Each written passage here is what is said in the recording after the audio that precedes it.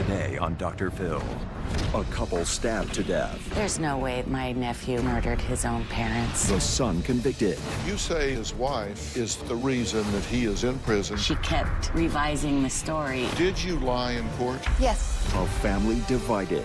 You got up and went in the living room. Yes, because I heard him leave about 3 o'clock. I thought you went to sleep at 3 o'clock. No. You see my problem here. A murder mystery They found blood on the boots. with psychic medium John Edward. How much do you know about this situation? I don't know anything. Was somebody accused of murder twice? Yes. I feel like I'm supposed to talk about the DNA. There seems to be something that's not done. Let's do it. Have a good show, everybody. Here we go.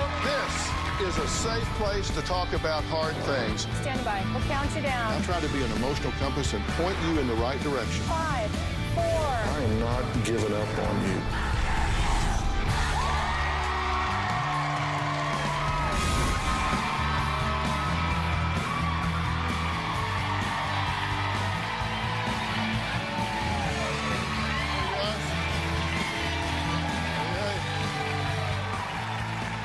Thank you very much. All right, take a look at this happy family. They look like they are all so close. But something completely tragic happened just before Christmas in 2008 that shattered their lives. What's your name? Matt, And what's the problem? Tell me exactly what happened. I think he got stabbed. Is there more than one wound? Yeah. And is there still a knife inside him? No. Oh, Dad. As it turned out that day, the couple, Linda and Steve, married for 31 years, were killed in their home.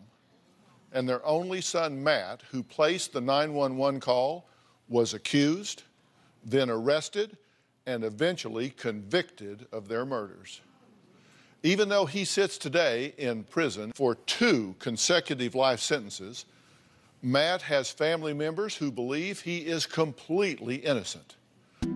My sister Linda and her husband Steve were a great couple. They lived in a really nice house. Linda and Steve had 2 children. Their son's name was Matthew. Matthew's my nephew. He's very smart, funny, likable. My nephew Matthew went to his parents' house one afternoon. Matt was the one who found his parents' bodies. Matt? He's dead. Matt? My mom and dad are dead. Matt, calm down. I got a call in the middle of the night from my brother who told me Linda and Steve had been murdered. For those who knew Stephen and Linda, the lights outside are an eerie reminder of the dark discovery made inside. Linda and Steve were brutally stabbed to death about 19 times each. Matthew was arrested and charged with the murder of his parents.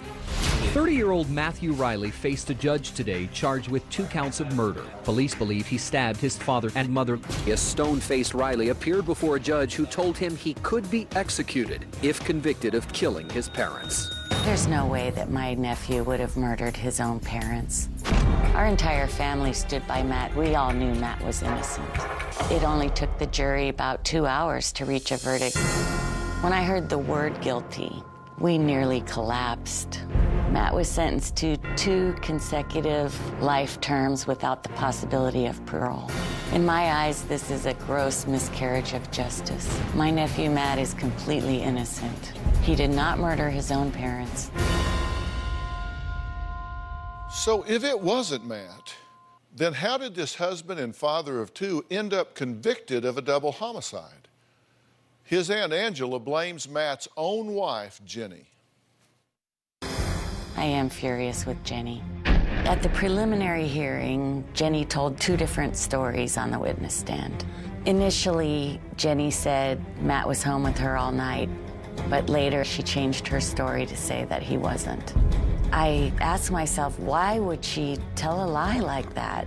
What does she hope to gain from lying and trying to make her husband sound like a killer? Jenny knows the truth. The truth is Matt was home. Matt did not kill his parents. He was home with her. I believe Jenny began to lie because she felt that the police weren't satisfied with what she said, and she kept revising the story until she came up with one that they were happy with. I want the world to know that my nephew Matt is an innocent man. I wrote to the Dr. Phil show, anyone I could think of that might listen and might be able to help find out who really killed my sister. Okay, Angela, this has got to be terribly painful for you. You do not believe that he's the murderer. I know that he's not the murderer. How do you know that? You weren't there. I wasn't there, but I was there for every day of his trial. I heard all the evidence. It wasn't just reasonable doubt. It was clear he did not do it, and I don't understand how he was convicted. Matt tried to commit suicide shortly after their death and after he had been arrested, correct? He hadn't been arrested yet, but he knew the investigation was focused solely on him. Was this because he was overcome with grief or because he was overcome with guilt? I'm certain that it was grief. It wasn't only the loss of his parents, but he was being evicted from his home. His marriage was falling apart. He was unemployed. He knew that he was the focus of this investigation, and he just really thought the future held nothing for him anymore.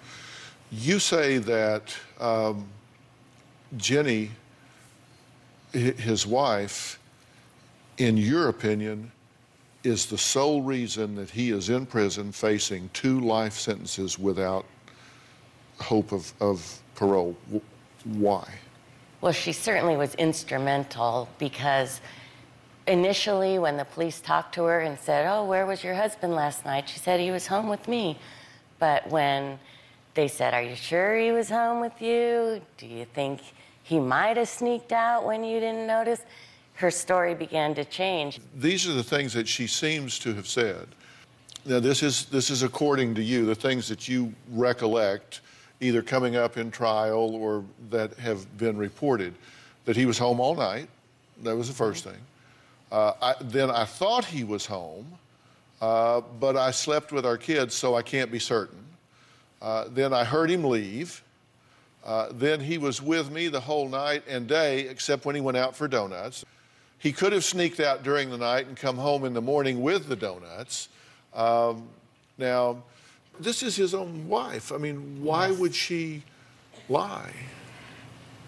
Why would she want him to wind up in prison? I don't think she really wanted him to wind up in prison. I think she just wanted to keep answering the question the way she felt the people wanted her to answer. Her name is Jenny, and she is here. She says she has no doubt in her mind that her husband murdered his parents. And she wants his family to stop taking his side and start taking hers. We're going to talk to her after the break.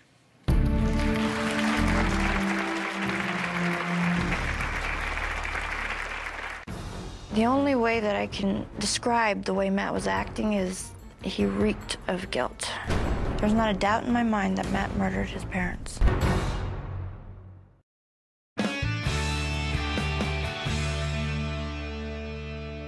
Angela says she's determined to prove her nephew Matt was wrongly accused of killing his parents, while the real murderer, who stabbed her sister and brother-in-law each 19 times, is running free. Angela blames Matt's wife, Jenny, for testifying against Matt, saying she made up lies under oath, putting her own husband behind bars for 2 life sentences without chance of parole. Jenny says not only was her testimony truthful, but she also believes Matt is a murderer. I was just about ready to doze off, about 2 or 3 in the morning, and I heard Matt go out the front door. I noticed the car was gone. The next thing I knew, it's like 7:30 in the morning, and Matt pulled into the driveway. I noticed that he had a cut under his eye. I didn't say anything to him. I was so mad. Later that morning, I noticed how Matt had done laundry. Matt never did laundry. Matt washed what he was wearing. I asked him where he had been. He said that I didn't need to know. The only way that I can describe the way Matt was acting is he reeked of guilt. It seemed like Matt was hiding something from me. Later that day, Matt all of a sudden had to go talk to his parents. That was extremely odd. About 9 o'clock that night, there was a knock on the door. 3 police detectives asked me if Matt had been home the previous night, and I told them yes. I lied to them. The detectives told me that they had found Linda and Steve murdered. They couldn't breathe. It's like everything stopped. When I saw Matt, I kept saying, "Matt, tell me what's going on. Did you do it?" He said, "The less I knew, the better off I was." She also said that he had a particular mannerism when he lies, namely licking his lips, and he was doing that. Matthew failed a police polygraph and tried to kill himself 2 days after his parents were found dead. What ran through my mind was he was guilty. Why would he do that if he wasn't guilty? I felt extremely horrified. It's the father of my children, and how could he murder his own flesh and blood? I reached out to Matt's grandfather. He was a retired police officer. I told Matt's grandfather that Matt was not home the night of the murders. He told me that I should forget that information and never say it again. I've never testified before. I felt like I had the weight of the world on my shoulders. I did not want to be the one to nail his coffin shut. I changed my story a lot, and the truth was that Matt was gone that night. There's not a doubt in my mind that Matt murdered his parents. I want to know why it is that Matt's family thinks that he's innocent. What am I missing? This is the first time Jenny and Angela have seen or spoken to each other since the trial in 2011. So, Jenny, come on out. Jenny, Dr. Phil. Dr. Phil? Good to meet you. Have a seat right here if you would. Hi, Jenny. Angela? Angela believes that you have told multiple versions of what happened here. And you know, Angela, honestly, I know the truth. And I feel sorry I don't think for your you'd know the family. truth if it bit you in the ass. Did you lie in court? Yes. Why? I was scared when I got the knock on the door and the detectives started questioning me. And my first instinct was to protect him. And that's the truth.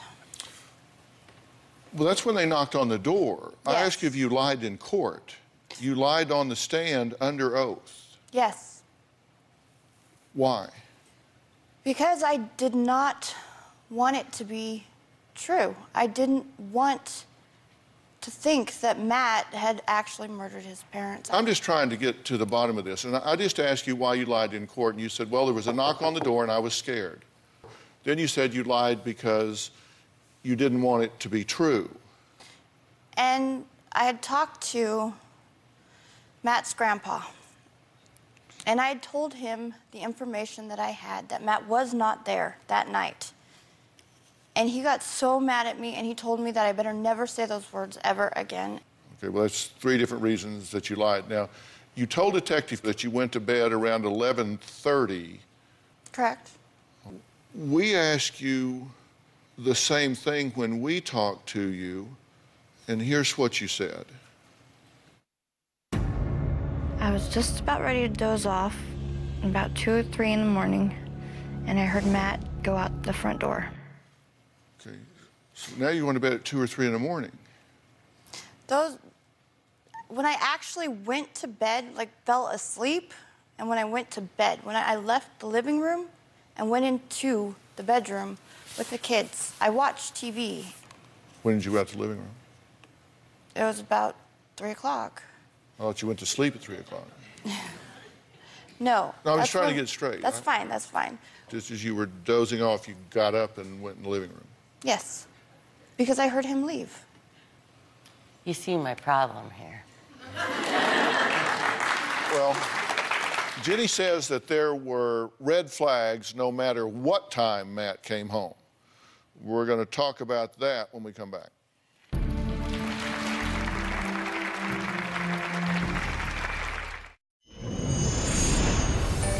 There are a couple of theories about what really happened.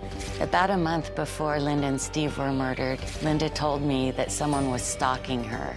And I think that stalker broke into their house, killed Steve, killed Linda, and went away. Now, while Jenny believes she did the right thing by reporting to police that her husband was gone all night during the time his parents were murdered, Angela believes Jenny was trying to work out some kind of deal with police to help get out of a tricky situation. After Matt's arrest, I was struggling, and I was trying to take care of 2 little girls. My life was in shambles. I had nowhere to live, and I was actually staying at a motel. I ended up getting arrested for conspiracy to steal a jet ski. I went to jail. Child Protective Services got involved because they were concerned that I was not providing for my children.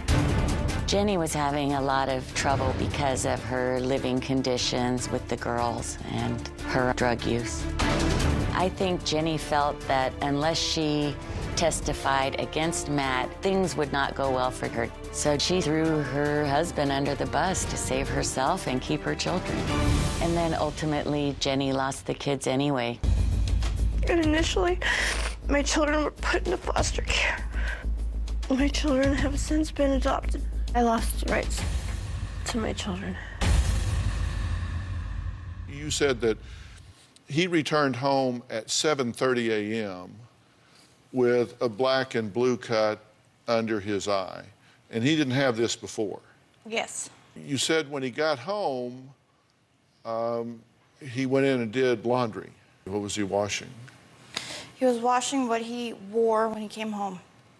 And then later on that day, he had to rush over to his parents' house to talk.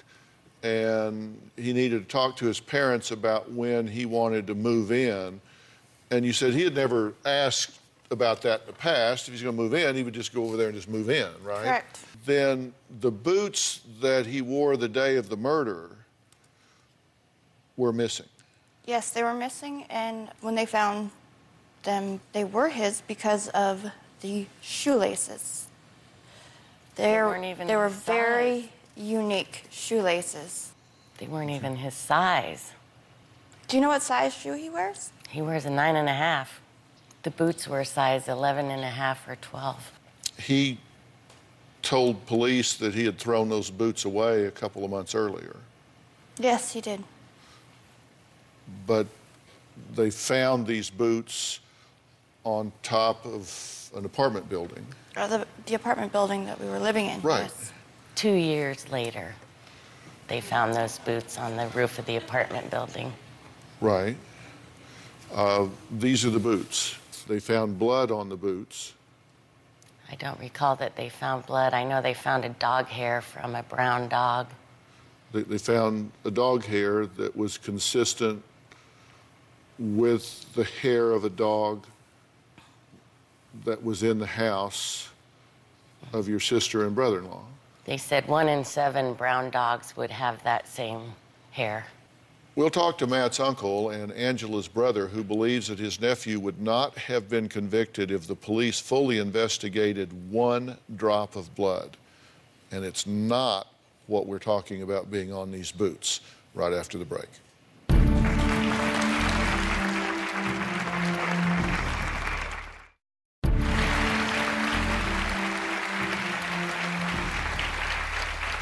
We're talking to Angela, who says she is completely shattered, understandably, after the murder of her sister and brother-in-law, especially after her nephew Matt ended up being convicted of stabbing each of his parents to death.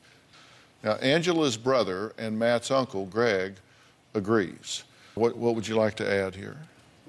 There was about 50 samples of blood taken from an extremely bloody crime scene, and one of the drops of blood from my sister's bathroom was tested, and it was found, although they did an incomplete test, it was found that it was not my sister's blood, it was not my brother-in-law's blood, and it was not Matt's blood.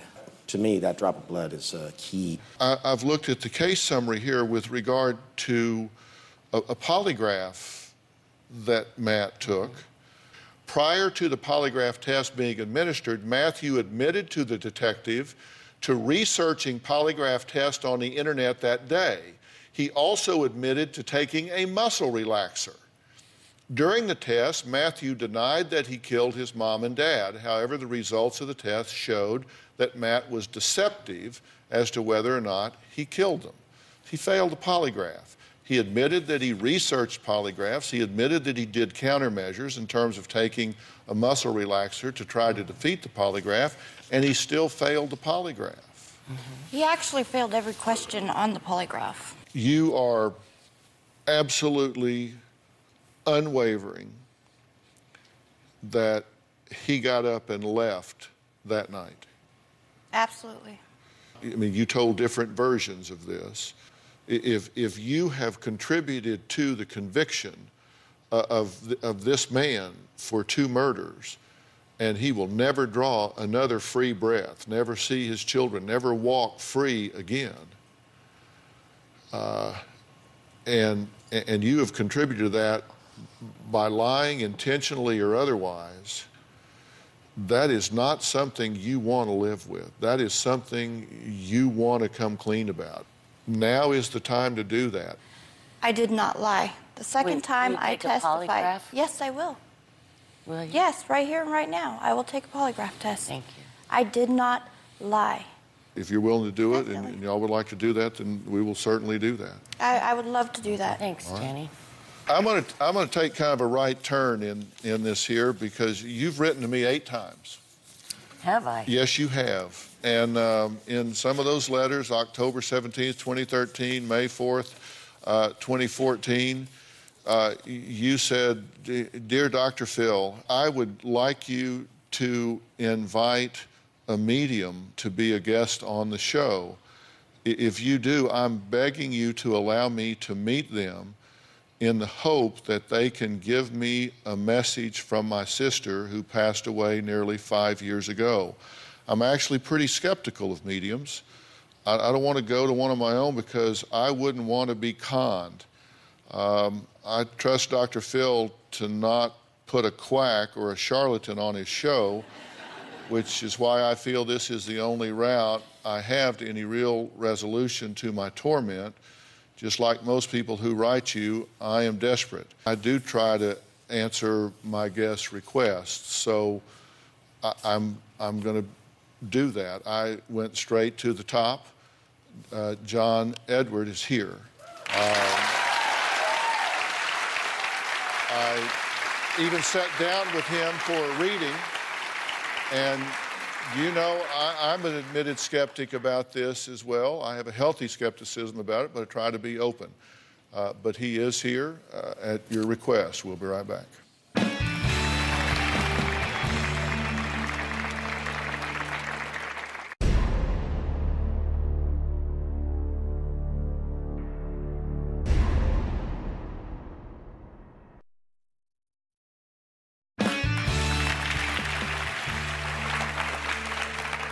Admit it, a lot of you are here because you know a certain someone was going to be here today. Please welcome a very good friend of mine, world-renowned psychic medium, John Edward.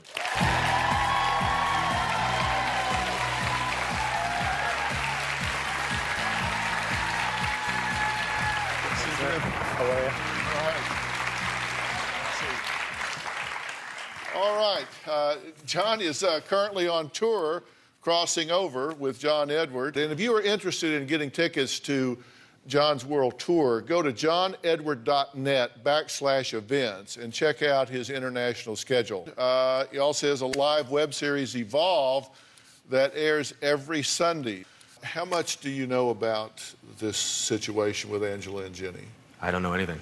Okay. Well, I'll just let you start talking. Let's just start with Angela if you can. Okay. Here's the disadvantage that, for me, just doing this work is that I have absolutely no control over what happens. Mm-hmm. Is that okay? Yeah. But if I can't read them, you're gonna get mad? Yes. Very much so. You're gonna be mad. So first and foremost, there's no fire connection to you? Nobody in a fire, correct? Okay. Correct. So if I go over there in that section, is there some type of fire story in that back section over there? Are you guys together? Yeah, we're together. Okay. Say it again. We're talking about the same person. Okay, and did this person pass in a fire? She was dismembered and burnt in a... Say yes. Yes. Just say yes or no. I don't know if there's a father figure to you who has passed, or if there's an older male energy that's connected to me that's above you that would be like father. Yes. They're telling me to talk about somebody who literally I see smoke and fire, so I know that there's some level of that having to do with their passing, or having to do with the connection around their passing. And I don't know if this was done because they wanted to get rid of evidence or if they wanted to get rid of something on that level. And is somebody now pregnant? The person The person who died was. So the person who passed was pregnant? Yes. Okay. There's a reference to two people. There's two people. Yes. So I don't know if we're talking about two people involved in this case, but two people perpetrated it, or two people were passed? Two people have passed. You're telling me that this is a husband and wife that was pregnant that was killed? Yes. Yes. Did this make headlines? Yes. National. Okay. They're telling me to talk to you about Scott, or Skip, or something S-K... I don't know who that is. I don't know who that is. So she's just a friend of yours, like a contemporary? Yes. Yes. And is her dad passed, but her mom's alive? No, both of her parents are alive. No, she's with an older male that's passed, like a father. That's your dad. That would be my dad. Okay. Did your dad know her? No, but I So- told him, I talked to him earlier on the other side. So you had I your own told personal him, conversation with your dad and said, I do me a favor? I did, and I Get told Dr. Phil I told pissed him at to John bring our Everett friend because he's supposed to read these people, Yes. interrupt the show. I asked my dad to bring forward my friend. Okay, let me just say this now. In conjunction to what you asked me to do here, is there a similarity, like where someone's murdered, or is there a similarity in some case, in some way to this? Yes. So I feel like I'm supposed to talk about something about, I guess, the DNA, or something about looking at understanding DNA, or maybe DNA helps to kind of point a finger at something, but there's still unanswered questions. So is your case unsolved, like that one's not unsolved, but uncompleted or incompleted in some way? Yes. Okay, and I feel like I'm supposed to associate that if it's like that, and that's a wife and a husband that have passed, that there's got to be a connection, that there's a couple of people that might have passed as well. Does that make sense? Yes. Who's the younger female? There's a younger female reference that they want me to talk about. They're making a big deal about the younger female. The baby was going to be a girl. So they know that? Yes. Yes. Okay. They had named her, and that's the SK. Oh, that's right. I just thought of that. That was the They baby's already name. named the baby. What was her name? Skylar. That's the SK. That's right. That's right. Hey, hey. Hey. There he is. Nice to see you. Who has the D name around you? His passing is shocking. I got a text message from him. He dropped dead minutes later.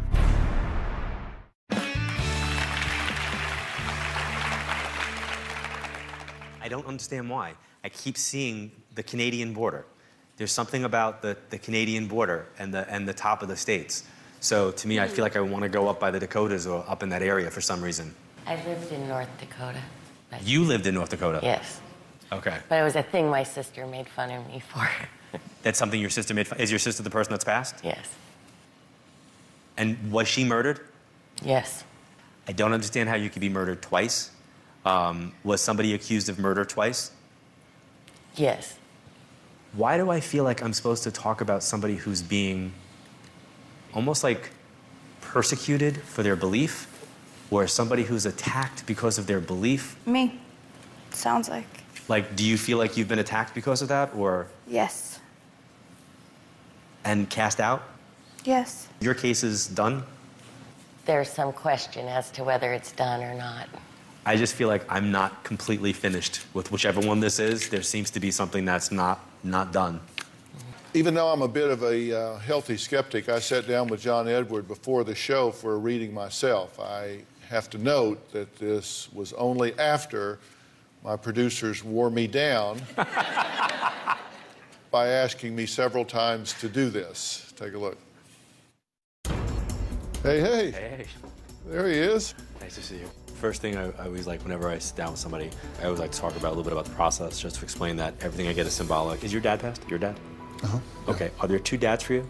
I see two male figures, so to me I see two fathers. Did anybody miss a leg, or was somebody paralyzed on one side? No. My dad had a broken leg at one point. At some point in his life, but it wasn't paralyzed or anything. His mom passed too? My mother and father both passed.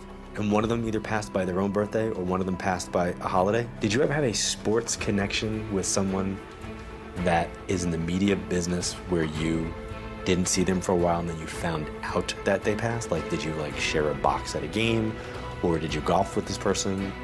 But I feel like his passing is shocking. Who has a D name around you? Well, Kid Craddock is a good friend of mine. It's the Kid Craddock in the morning show. What's the sports connection to him? We played golf together. Did you not see him before he passed? No, we were in contact that day. Who's the D? Who's the D?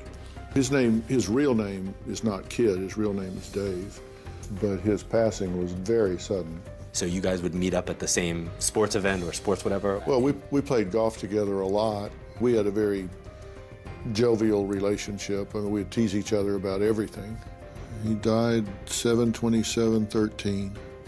Because the last text message, I got a text message from him, he dropped dead minutes later. But I feel like you helped him navigate something that wouldn't be known publicly, and I don't mean health. And he's making me feel like, thank you for being honorable and not discussing that then, and clearly not discussing that now. There was a lot of pressure to disclose some things when he passed that I refused to disclose. So. Well, he appreciates that. Is there a Milton or a Miles or an ML name that's connected to you? Separate from him now. Go to your family.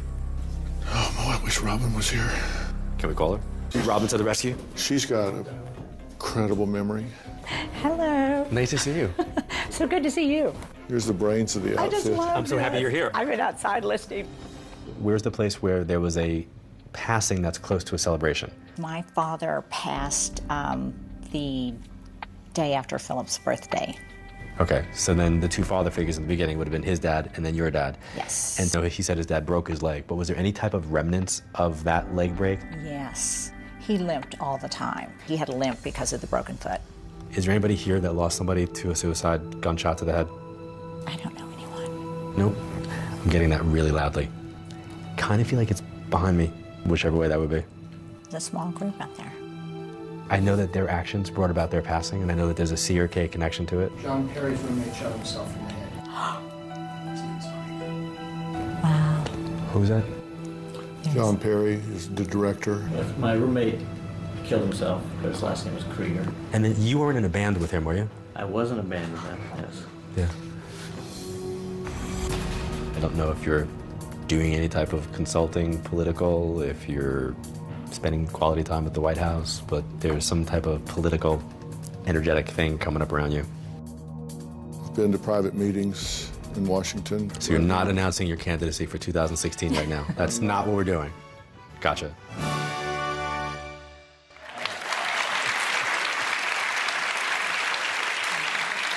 You won't believe what happened with John before the show, right after the break.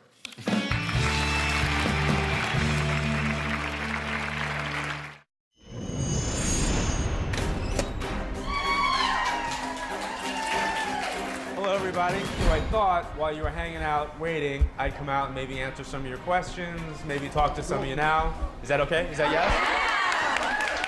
Thank you. I want to go over there. Are you Linda? No, my mother-in-law was a Linda. Has she passed? Yes. Linda's here. Because Linda's making me feel like I need to say Linda to you. Somebody's telling me they passed in the line of duty. Somebody in this section. It's connected to the person who has a C and an M name. I have an M and K, Mark Kemp, Shot. but he died in the line of duty. He died in the line of duty. Uniform connection? He was a police officer, a canine officer. And somebody had either congestive heart failure or somebody had some type of, where they filled up with fluids. Asthma, and they overinflated his lungs, and he died. That's him. Okay, so this is his way of coming through. Now, you said he was a canine. He was a canine officer. Okay, did one of his partners actually pass as well? His dog. He's with his partner. Oh, good. Somebody here lost the younger male. Yeah, we have a nephew that passed. Okay, so if this is for you, was his passing also very quick? He was killed in Afghanistan. And I'm supposed to talk about somebody doing a very, can I be honest, really not cool honor. Like somebody did like a memorial was not cool, or somebody said something that was not cool. Yeah. Or somebody said something that was completely inappropriate. Do you understand? Yeah. Okay. He's making me feel like shrug it off, like no big deal. I hope this helps. Thank you very, very much. Thank you. We taped the earlier part of this show a few days ago, and we're back in studio with an update. Remember the two women in the audience who received a reading from John Edward? Well, it turned out their names are Tara and Colleen, and their deceased friend was a reality TV personality whose tragic death recently made news headlines. Now to our top story. A grand jury indicts the man accused of murdering a pregnant Food Network reality star and her husband on charges he dismembered their remains. The Food Network is in shock today over the murder of one of its former contestants. 38-year-old Christy was a contestant on season 8 of Food Network star. Adding to the senseless tragedy, Christy was 5 months pregnant with her first child. JT and Christy Codd were married just 6 months ago. The newlyweds were also expecting a baby. Their neighborhood handyman was arrested for their murders. Friends are still in shock. They remember JT as a loving, bigger-than-life guy who would go out of his way to help others. Christy the same. Well, after the show ended, this is what Tara and Colleen had to say about their reading. Did this make headlines? Yes.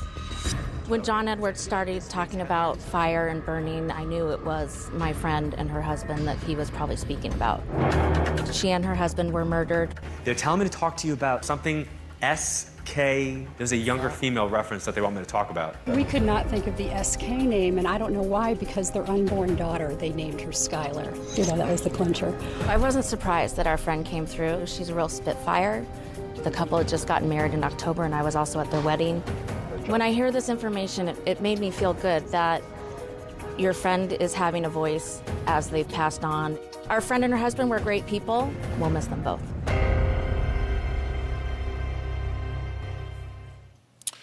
Now switching gears slightly, remember Angela and Jenny from earlier in the show? Jenny agreed on stage to take a polygraph test to help clear her name after admittedly flip-flopping her stories to authorities in the double murder of her in-laws. Her husband, Matt, ended up sentenced to prison for 2 life sentences. So after the show, I flew polygraph examiner and former FBI profiler Jack Tremarco to Jenny's hometown to administer the test. That is when things took a sharp turn. Take a look.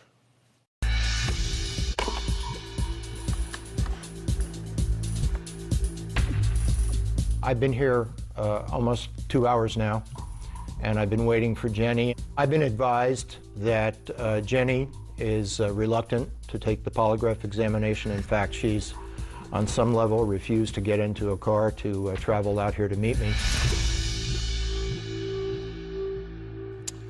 Well, I know Angela wanted the results very badly, and Angela is joining us on the phone to share her thoughts on what happened. You just watched the update that we just played, correct? Yes. What's your reaction? I'm really not surprised that she didn't take it. And I really was surprised she even agreed to take it in the first place. Well, she did agree to take it, and of course, we offered to provide it to her here. She declined that, so we offered to arrange for someone to provide it to her there. I agreed to fly Jack Tremarco there to provide the test over the weekend. So there would be absolutely no question of the top resource available. She wasted our time and resources, and I've often said, people who have nothing to hide, hide nothing. I think this does not speak well for her position, and you'll just have to draw your own conclusions from that.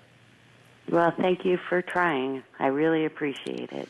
Well, we're going to continue to follow this situation and see if we can bring some further clarity to it, but I wanted to give you the update because I knew you were standing by to hear what was going on.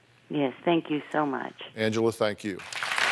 Well, I want to thank all of my guests today, including psychic medium John Edward. Log on to drphil.com. Share your thoughts on our message boards. You can also find me on Facebook and Twitter using hashtag Dr. Phil.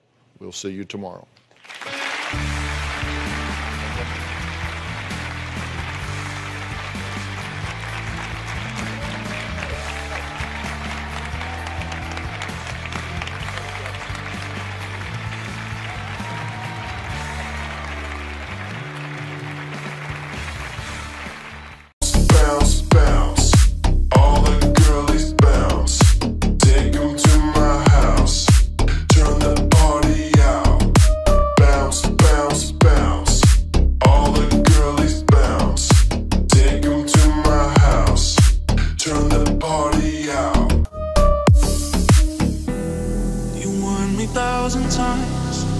Memories can kill ya, but I didn't hear ya. I thought that I could fly, but woke up on the asphalt. I swear there was the last time. I've always been naive. Call it.